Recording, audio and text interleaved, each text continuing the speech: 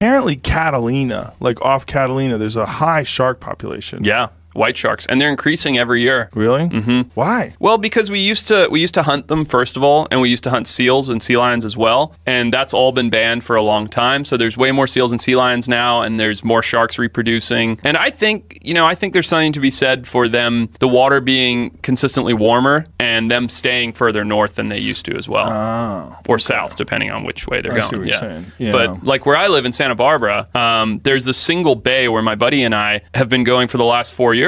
And it's only for like 3-4 weeks in the summertime that there's like 6 to 8 juvenile great white sharks around. And when we started going there 4 years ago, they were like 6 feet long. And then the next year they were like 8 feet long. This year, I didn't go because I was traveling, but my buddy went and filmed them. He's like, dude, they're getting up to like 10 feet. And it's the same animals in the same spot. What happens when those are like 14-foot animals? It's a very popular swimming beach. Oh. Yeah.